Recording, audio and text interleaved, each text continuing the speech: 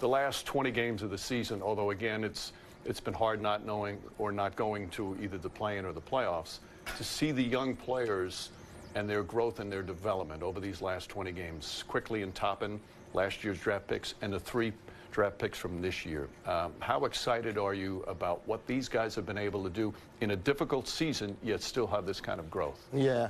You know, you asked me in the beginning about the season and the disappointment and that part of it, and you know, that's definitely there. The fact that we're not in the playoffs, you know, that was our goal. We wanted to be in the playoffs.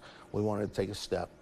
But, you know, I feel as though since the All-Star break, the team's, you know, shown some momentum and has shown some good signs. We've been 11-11. We've won 8 out of our last 13. And the opportunities that have been given to the guys you just referred to, I mean, have been, you know, these guys have gotten an opportunity and taken advantage of it.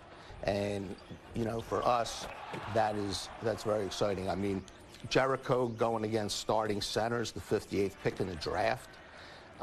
Obi, the last, you know, week or so has just, you know, taken it to another level, scoring a career-high 35 last game. Quentin, who, you know, had already established himself in the rotation. Deuce getting minutes and doing a good job with it.